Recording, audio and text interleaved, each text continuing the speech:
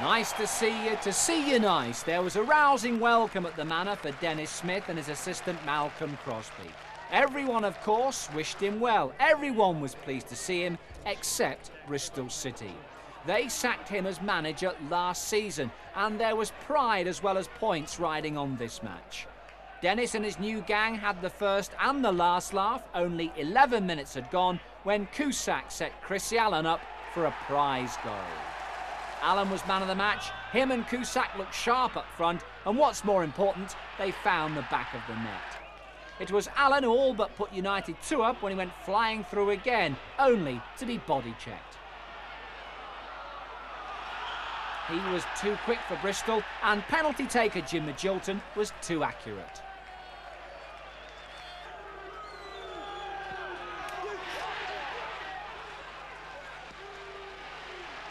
Just before half-time, City came back with a goal from Ian Baird. It was well made and well taken.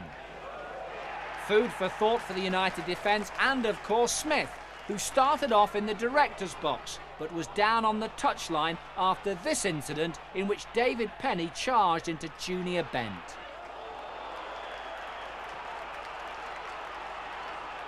The Bristol player suffered a broken cheekbone and his club are considering legal action against Penny.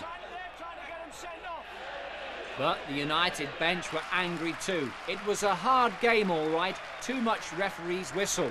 Too many niggling fouls. It worked in United's favour when they won another penalty, Alan's speed doing the damage.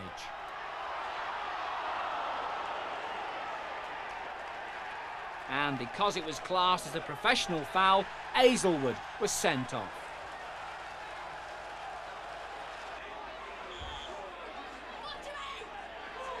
Jim Magilton, who's never missed a penalty for United, was on target again, and there was more to come.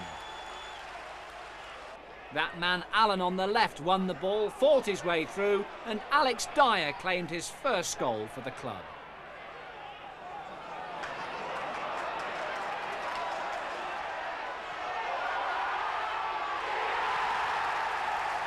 This killed Bristol off for good. Bad defence by them, but smart piece of work from Allen and Dyer.